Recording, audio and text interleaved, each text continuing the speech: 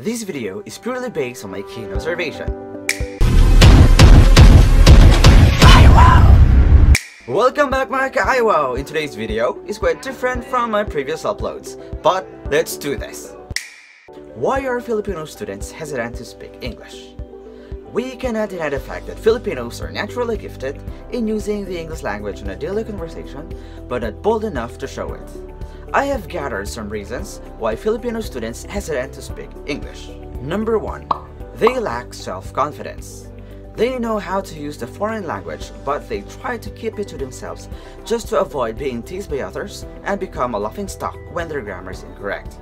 Instead, they ask permission from their teacher if they could explain their ideas in vernacular. I had the same sentiments when I was a student. Yes!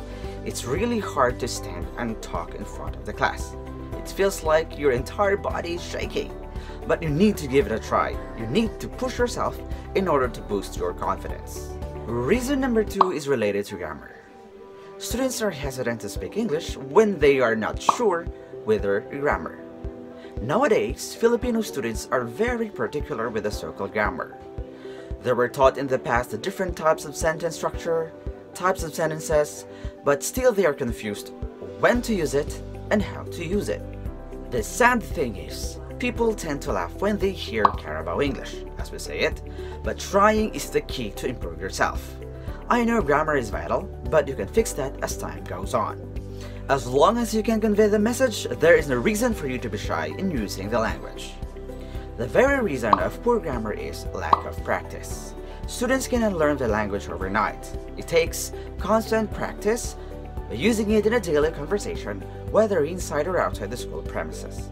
I really admire schools who require their students to speak the English language like most of the time.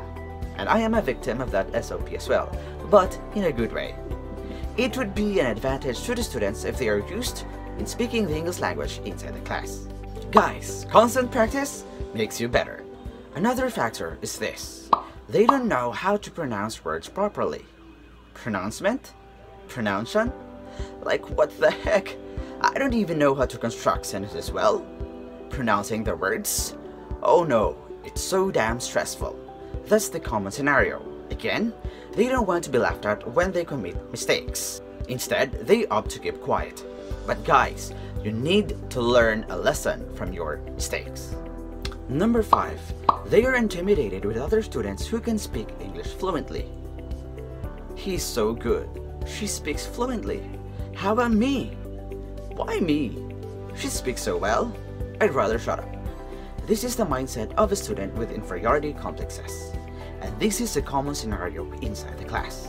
And lastly, why Filipino students are hesitant to speak English?